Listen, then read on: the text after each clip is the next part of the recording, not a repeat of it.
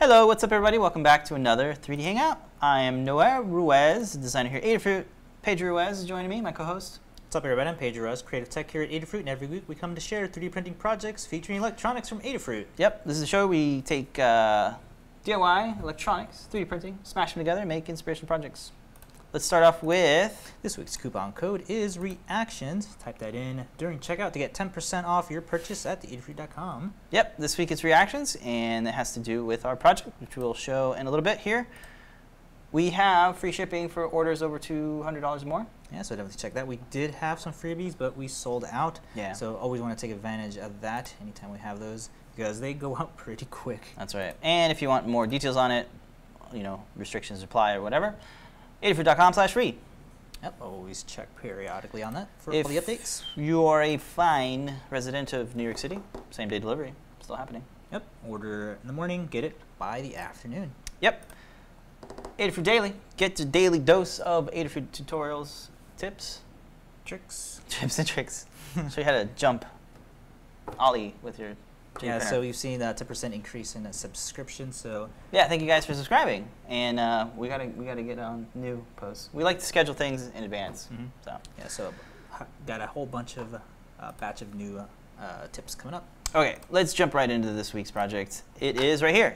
So on Sunday, I did a live stream on this project. I shared with you guys the CAD, and the prior week I showed you guys how I brought this design's Eagle CAD, the board file, how do I export a DXF file and import it into Fusion, or just make dimensions. So you have two different options here. So this is it completely done. It's this week's project. Huge shout out to Tony. Tony got inspired by the whole Facebook reactions upgrade, and then GitHub this week, or earlier this week, Subsequently updated and added. same thing. Yeah, so that's pretty cool. So real quick, the components. It is a 7-segment LED display backpack. You could, of course, use the 14 segment if you have those lying around. Yeah, like I did, right? But you know, we don't really take advantage of the characters, but you totally could. It is a little bit different in terms of design, so if you want the STL files, let me know in the comments, and I will share that as well, because they are different. They're very slightly different, but if you try to put this in this box, it won't fit. So yeah, the arcade button is actually from a previous project. We put a NeoPixel ring inside the button. These are those 30 millimeters, ultra slim, not ultra slim, but pretty slim, low profile buttons. They're definitely slimmer than the other ones that you got from They don't come with LEDs. You got to put one in there, and with a 3D printed little holder thing, it actuates the button. If you check out that layer by layer live stream, I tell you a little bit about it and show you how you install it and stuff. So again, we're using the trinket. The 5 volts or 3 volt work just as well. They both have the same mounting holes. Our very fine silicone stranded wire. Yeah, it's like what did Lamar say? It's like our top product. Yeah, it's very awesome stuff. It's super bendy. Yeah, it's nice and flexible. Such a joy to work with. It is. Once we got it, we just switched everything over. Because we used to use wire wrap, which is this thin stuff. It sucks. This is some really good premium stuff. But anyway, pretty simple enclosure. As you saw, Pedro took it apart. I did have little corner screws. I don't need them because just the way that. So good on these, yeah. Yeah.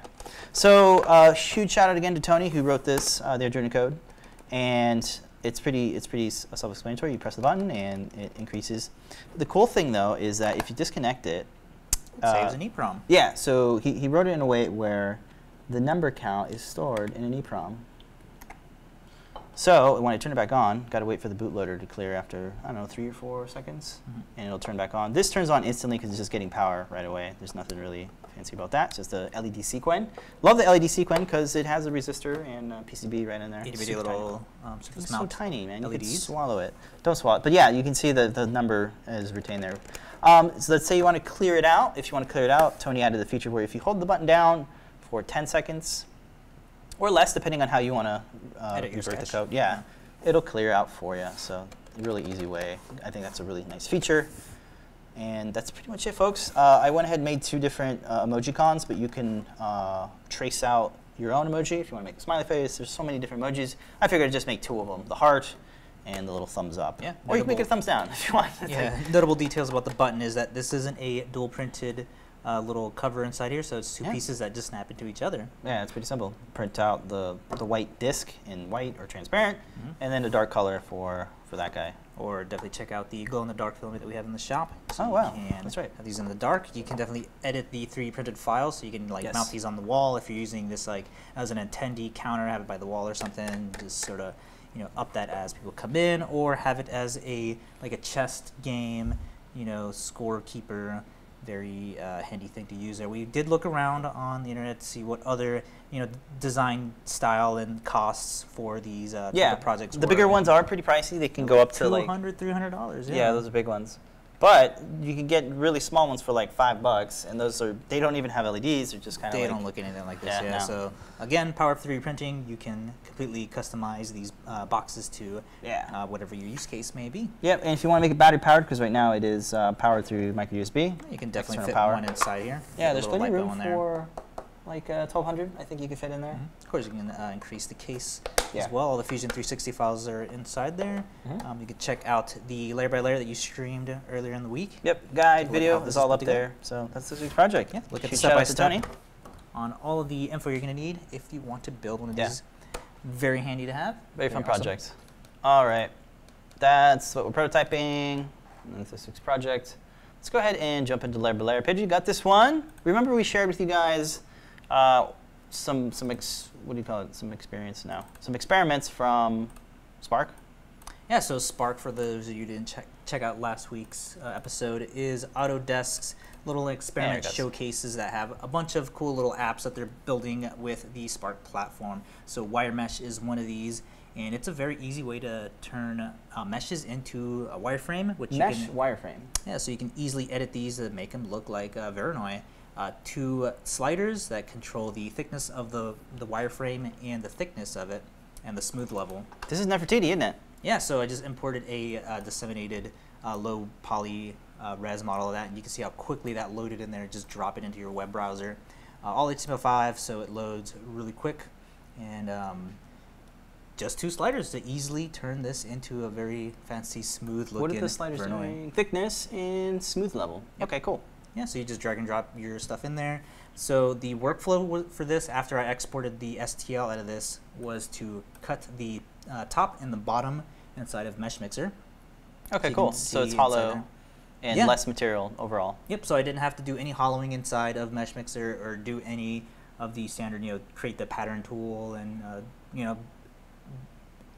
work around to where it doesn't crash inside of there. No, you have to paint. A little bit picky, I had to paint around, and you could just select all and it gets into the same. Okay. So the only thing I had to do inside here to print it on the Ember 3D printer was just rearrange the transformation and scale it to fit the full build area. Yeah, the volume of the build area.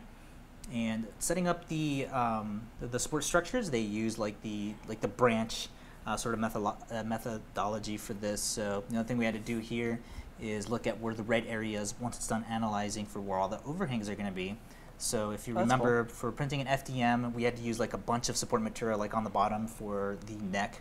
Yeah. Here you just can use one main branch and then have a bunch of little branches, going to the main stem.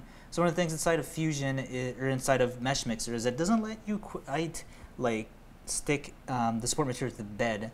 Has like a weird methodology where it likes to float your material up in the air and then have a bunch of little support materials there. So all you do is just double click, and it can attach to some part of the your object. So all we're doing here is just creating one main trunk and then having a bunch of little supporting branches. What I'm calling the upside down Zoidberg method here. I can see why. Yeah, so all you got to do is just grab a moderate amount of the overhang there and just attach that to the main trunk, is what I'm going to call it here. Okay. Just have a bunch of little supporting branches all around there, and then you can just create one main branch for the ears and 2 little branches for the ears. What are the millimeters thickness for these trunks? So if you guys remember before, when we released the Ember review video, there was a bunch of settings that you had to change for like the tip diameter and the trunk diameter for that. Is that the same settings? They have completely, obviously, worked all of their default settings to work a lot more better, so I didn't have to change any of that. Oh, this is default stuff. That's nice. This is all you had to default. tweak quite a bit. Yeah. before, like 3 versions ago, you had to change all that stuff. Now it's all nice default. They're making all their things work together, and we actually have a very nice time lapse of what this looks like printing. Oh, cool. It's done. I have a question though. Let's say some of our folks want to print it on FDM printer. Would they have to make the trunks thicker, the spokes? I believe you would have to, because these are just touching just enough to where they can easily be broken off. So when I was removing all the support material after this came off the bed, if you want to show that. Yeah, let's do the climb out. So this was, tell me about the total time to print. Yeah, so we're printing at 50 microns here, which an FDM could definitely do, but it's just the quality of the resolution that's coming out of here. But it took around 5 hours to do. Oh, okay.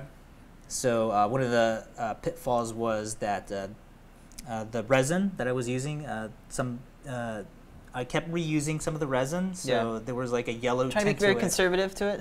Yeah, even though we have like a bottle and a half, I kept trying to reuse as much as we could. And what happens when you reuse the same? After a while, it seems like it does have like a shelf life, so it was having like a yellow tint to it. Yeah. So and there is a life to involving the tray. The tray, the little film cover where it gets cloudy. I think get cloudy, yeah. So we fresh new batch of resin, a fresh new tray as well. And you get a really nice print. Okay, so you looked at that. Let's do the 2-up on this so you can see the detail on this little guy here.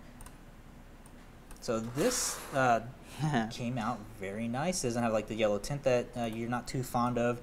Looks nice, nice and transparent, and it also has like that very nice blue hue. Yeah. And we're like in the sun. Yeah, it looks awesome. And sort of reminds me of Groot. Yeah. Especially the top here. A little bit.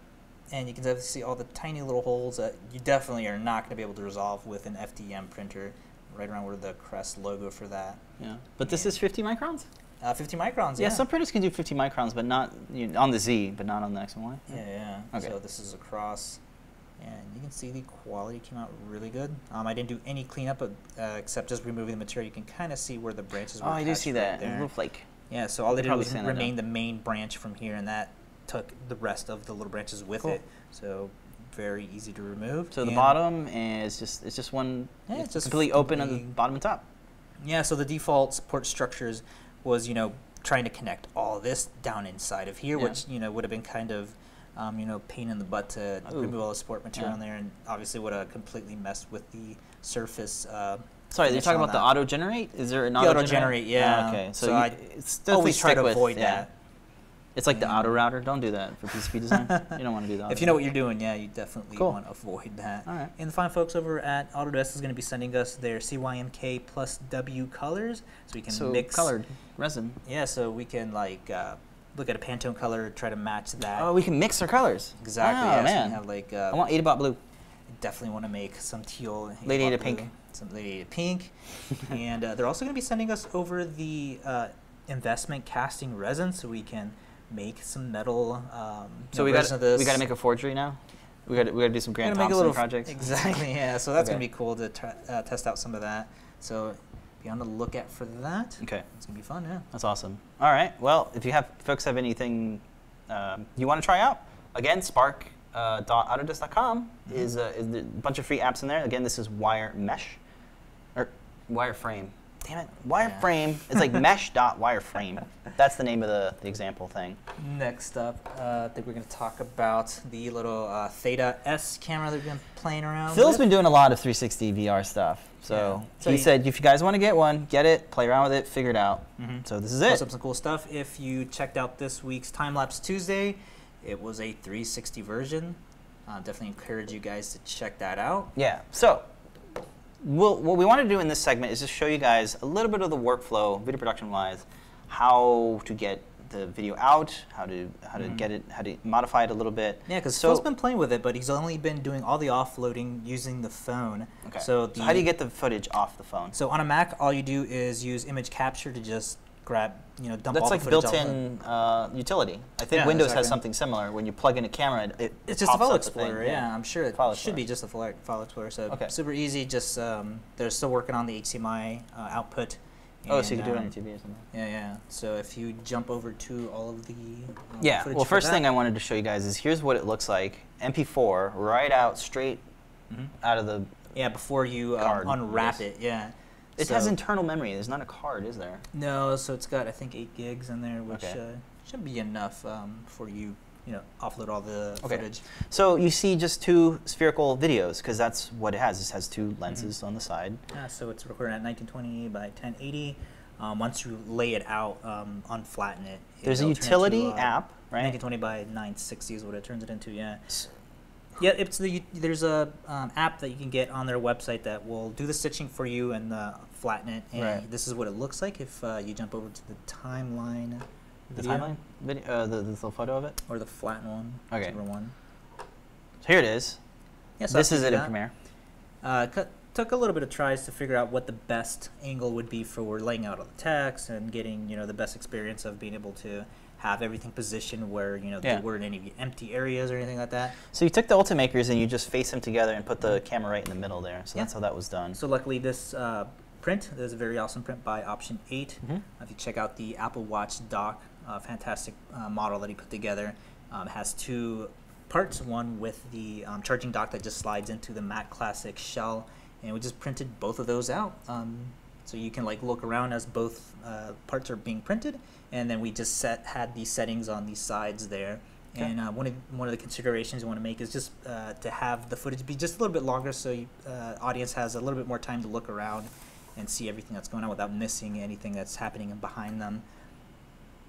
So you're pulling up there the text size, I believe. Yeah, I just wanted to play this too in a little bit.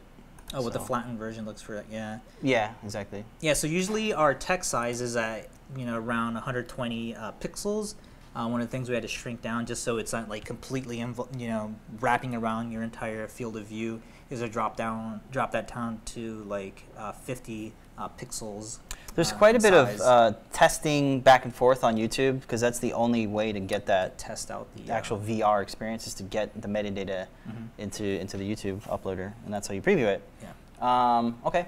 So I think this is one of the coolest scenes. So you can see what you usually are viewing. What you're focused on. You're focused on, yeah. And then you can see sort of behind the scenes. Here's a cameraman. Without having a separate video, yeah, you can see the whole studio in there. And of course, we're going to do a whole studio tour now with this guy. So if you have any specific things you want to check out on, like our tool rack or the way we're sorting our filament, definitely comment below, and we'll consider that.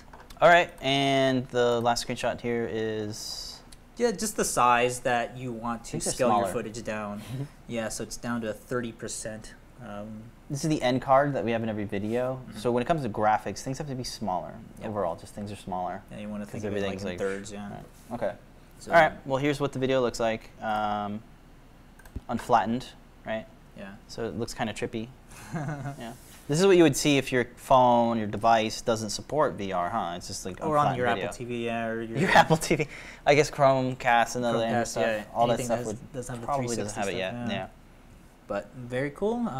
Nice little test on being able to show 2 different prints going on at the same time. You can look around and see all the settings without sort of it's pretty neat. Laying it over an I think you were saying another thing, another sort of tip is to make your content longer. You're going to miss stuff, especially when you're looking at 2 prints at the same time. What did you do for that? Yeah, so just made the interval a little bit longer just so you had more of it. Okay. So you didn't have it at loop or something? You didn't have a loop? No, I was gonna loop one of them, but ended up just stretching rate stretching it so it was a little bit longer. Cool. So yeah, definitely check it out if you haven't seen it already in VR, and you can see everything. Is there a choo-choo on the floor? I see a choo-choo. It's like it's like I Spy stuff. Like look at that, look at that over here. A lot of different stuff to look at. Very cool. All right, so that's just our first test, really, of playing around with VR. If you guys have any ideas or anything you want to see, let us know again. Yeah, I think we'll do a 360, just a live stream of when we're just working in the studio. Oh wow, you can do. Oh, that's right, you can do Hug VR. Okay, cool. Oh, definitely check that out. Coming up. All right. Now the cool thing for the shop talk that we're looking at for this weekend is new. Can I show the website first? Extruder, yeah. All right, let's do the website first. So check this out, guys. Fine folks over at Flexion have a very Flexion. cool extruder. Look at this website. So this is a new upgrade to sort of the whole extruder. It's like the OSAP block for Cartesian machines, I guess you could say. So take a look at this. You can clearly see what this thing is doing. It has a self-cleaning gear here. It's like a brushed metal doohickey. And it's cleaning the gear tooth. while it's extruding. Now, what this promises is that you get less jams with flexible filament. So this is made for flexible filament. Yeah. And one of the features is that you can print flexible material at 70 millimeters a second with high quality. Yep. So that's a big deal.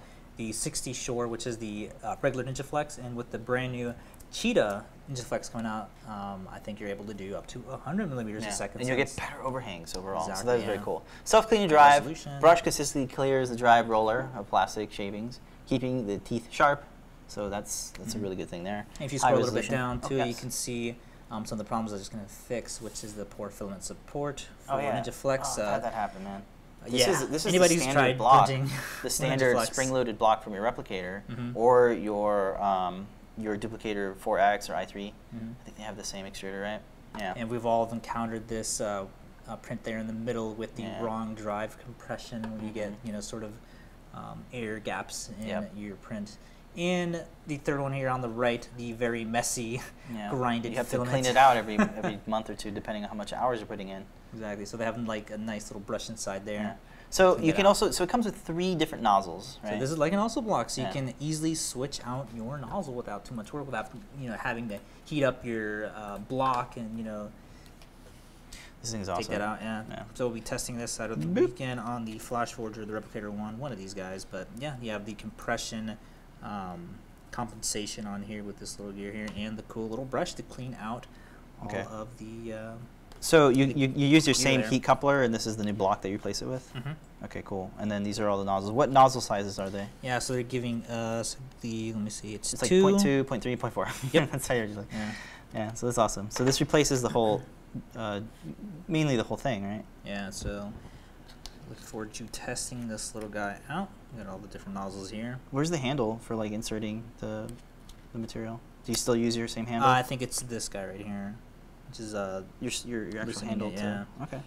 And it has a Teflon tube, I think, right? Yep. Okay. I got a couple Teflon. Comes with all the stuff you need, all the tools as well. It's the whole kit. A little bit pricey, guys, because this is manufactured here. Actually, it's cheaper than the what's the new one everybody's about? No, the other guy. What, the E3D? No. There's like a. There's another one? Yeah, I can't remember the name. It's escaping me right now, but it's okay. Well, let me jump back to the website. Audience probably screaming it right now at the screen. I know, right? Sorry, guys. Let us know if you want to check out another one. But so what printers does it support? The replicator styles, so the MK8, MK9, MK10, and the Persia i3/duplicators. So this is like the Wanhao duplicator i3. So if you want to print some really fast, high-quality NinjaFlex, it's the most challenging stuff to print with because you got to print really slow and pretty hot. This is pretty awesome. So we just got this in, so we're gonna install it probably over the weekend. Try to do a little project or something with it. So all the instructions and videos and things are here for it, and it's available now. So check it out if you guys are interested in printing some rubber material and just an overall really nice self-cleaning precision. Pretty cool. High-speed printing. Good stuff. All right, that's going to do it for this week's Shop Talk. Let's go ahead and jump into this week's Community Makes. All right, let's do Community Makes. Cool project this week, guys. Let me load those up. So the first one, we're going to take a look at over here. This one. All right. First up, Zach Blog. He's back with another series, another version of his practical 3D printing series. This is episode number 2. Yeah, so this he's time using Fusion 360 here, doing some freeform modeling to fix his coffee mug. His coffee mug broke, so why not 3D print one? He just got coffee PLA, so he's like, coffee PLA, fix my coffee mug, win-win, man. This thing is awesome. So really fun video of just sort of the process that he went through. I really like it. The first version he did, or his first episode, he showed how to replace your old sort of shower curtains with nice designery type ones. So shout out to Zach Blog. Be sure to subscribe to Zach Blog for more. Share him some love.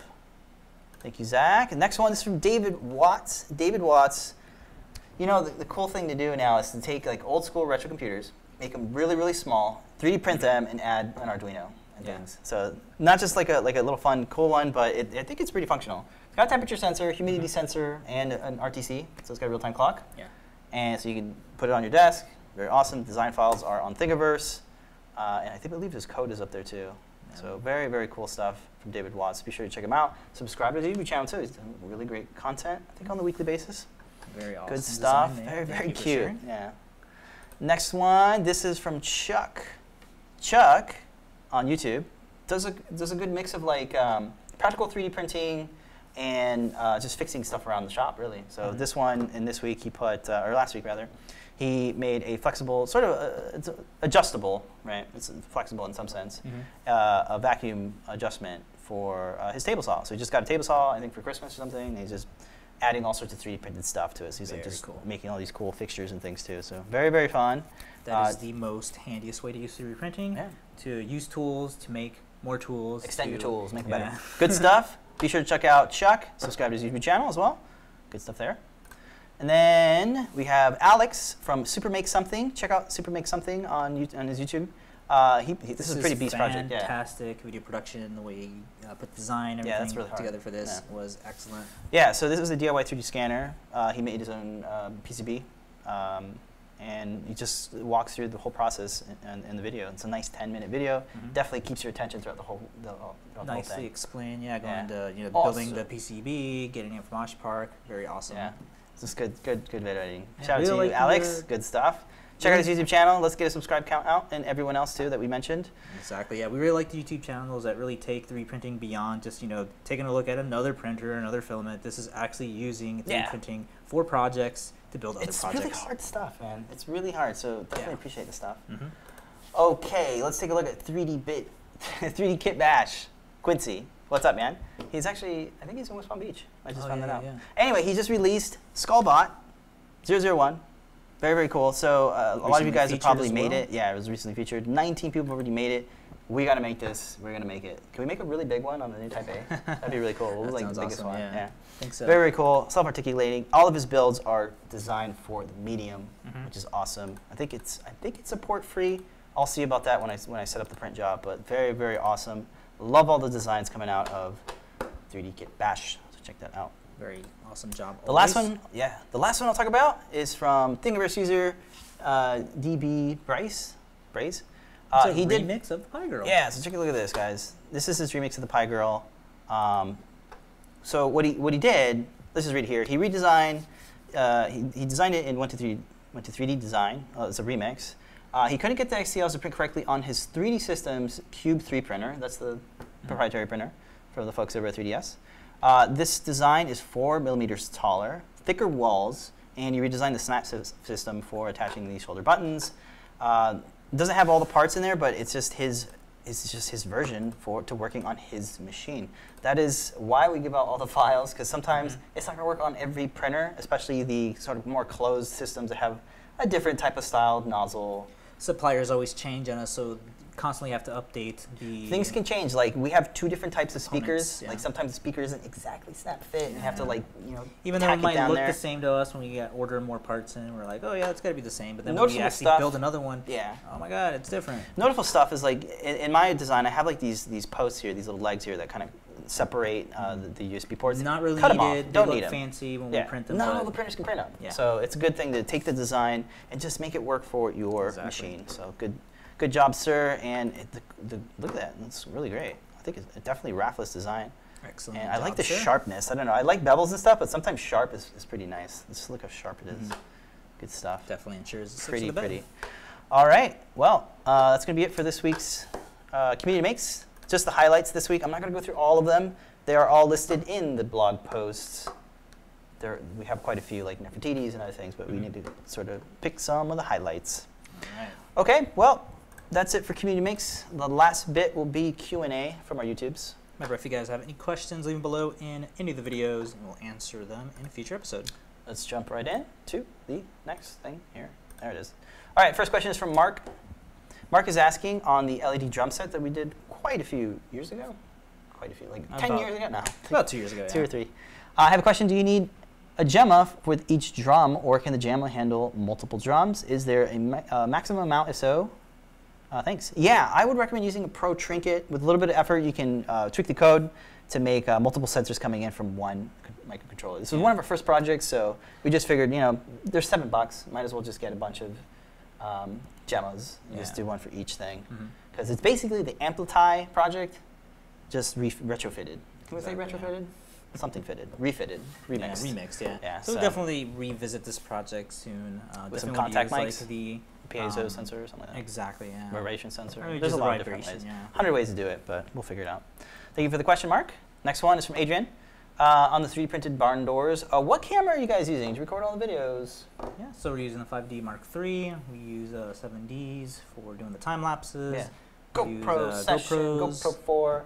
Yeah, I mean, we used to do video production, so that's why we got these bodies. Some of our top lenses that we like: 24 to 70, 24 to 70 millimeter lens, and what's the other? 100 mil macro. Macro. The 50 mil 1.2. Yeah. Yeah, we used to do, like I said, we used to do a lot of video and photography before 3D printing. So at the 7200. Still serving us quite well after all these years. Yeah. 10 mil. You got Sony just 20 mil. Tony just got a Sony. Yeah. So definitely check out his quality of videos. Just about to be up. The prices of DSLRs are coming down, especially on the mirrorless ones. Oh my god, yeah, the new what are the AC 6300? Yeah. We're gonna be checking that out. Okay, we're talking too much about cameras. We're sorry.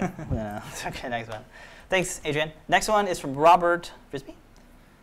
He's got a mouse part number for silent tack switches, and they are pretty good price. Yes, I thank you so much for sharing that. I went ahead and put an order for 10 of them, and I saw some other ones that were in the related section, and I just went ahead and ordered those. So I'm going to play around, test them out, and see what comes of it. Maybe we'll stock some in the Adafruit shop and redesign maybe here or there. Okay, so yeah, maybe we'll use these for the redesign. Appreciate Super game that. I was really having a hard time looking for them, because some of them don't explicitly say that they're silent, but this one looks really good.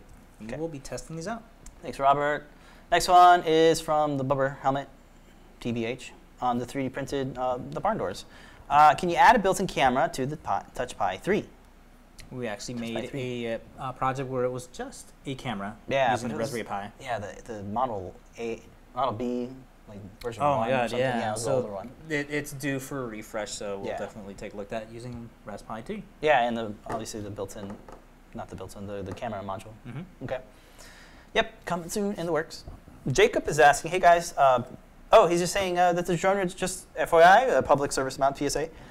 Drone registration is only $5 for 3 years, guys. Yeah. So that's good to know. It's cheap, and you get it for 3 years.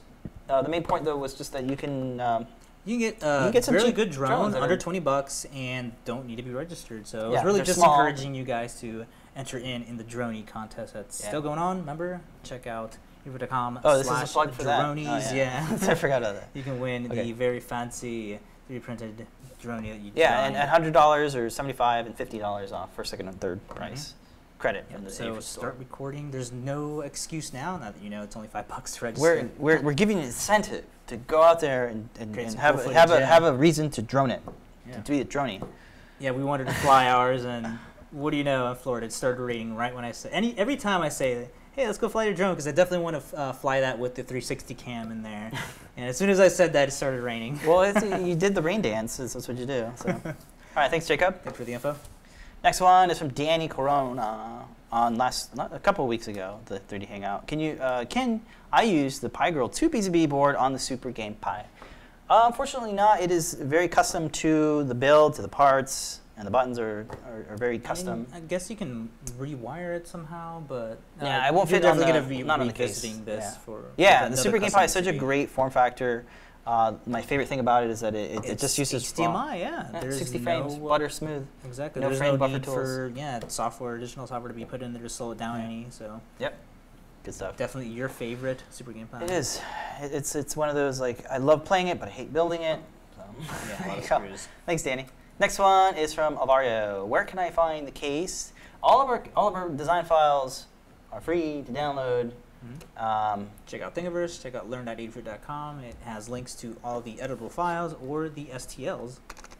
Like that one. Pedro, thank you for that one. And there you go, Alvario. Hope that answers the question. Bojen is asking, is it possible to get remaining battery power on the TFT screen? There is, I think, a built-in icon indicator. Like, I forget what the exact icon is. It could be a rainbow, I think. It gets put in the corner. This is something I heard from Pyromoni, who said that. It might be just for HDMI monitors, but I think there might be something that you can find in one of one of the forums or just Googling around. I need to do a little bit more research myself, but it is possible. It's there. All right. Next question. Paramedic CPO. Would you give away the PiGRRL to a friend in the UK? I don't have your skills, and I want to. He wants one of them really bad. Do you have any suggestions for me how I can get one made?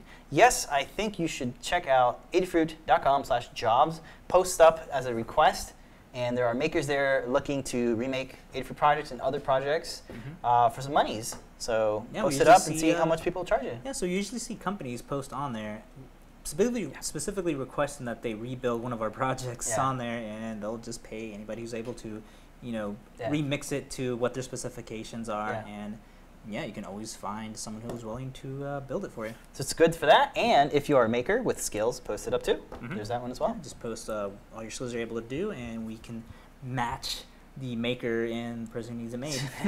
Match made. Maker match make something. That's pretty cool. And of course, there's makers all over the place, the UK included. Yep. All right, good question. Makerspace, Next one is from Stefan. I'm completely not new that yet, to the Raspberry Pi world, but I have a project in mind specifically for tour guides. Basically, I want to build something I can act as a media player while amping a mic for use with the auxiliary line of a 15-passenger vans. The computer in the video looks like it can do it, but could it have an active line in for mic and a line out for both the microphone and the media to go in the car? Yes, we have a USB audio amplifier, audio device that plugs in, works with Linux, so it works with the Pi, that turns the USB port into an audio in and audio out, so you could use that. But I recommend probably using either Pi 3, but if you can't get the Pi 3, you get a cheap Chromebook or something, and then get that audio USB interface. You got like a 20-watt amp you can also get as well. And you're going to need an amp. So we have a 20-watt amp. Just type in 20-watt amp in the Adafruit store, and the Max 9751, something like that, is a really good Class D amp. No heatsink required. It's a tiny little thing, pumps out some mad thumping. Yep. Just hook that up to speakers and you're set. Cool. Thanks for the question, Seven. And that is all the questions.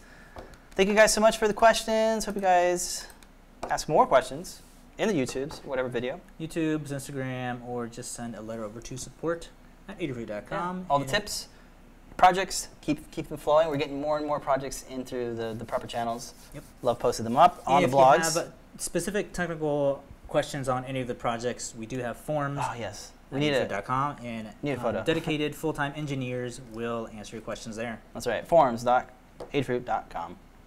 Yep. Okay, well, that's going to be it for the show, guys. Thank you so much. Leave you off with some links. The Adafruit Learning System guides. New guides are added weekly, multiple times a week. Oh, yeah. Yep. Be sure to check out all the shows. Ask an Engineer is on at 8 p.m. Eastern Time. That hasn't changed. And Show and Tell is on at 7:30. So the way to get on Show and Tell now, so we post on the Google+, on the Adafruit Google+. I think 2 days before or something like that, we have, just be sure to following or subscribe so you get that post.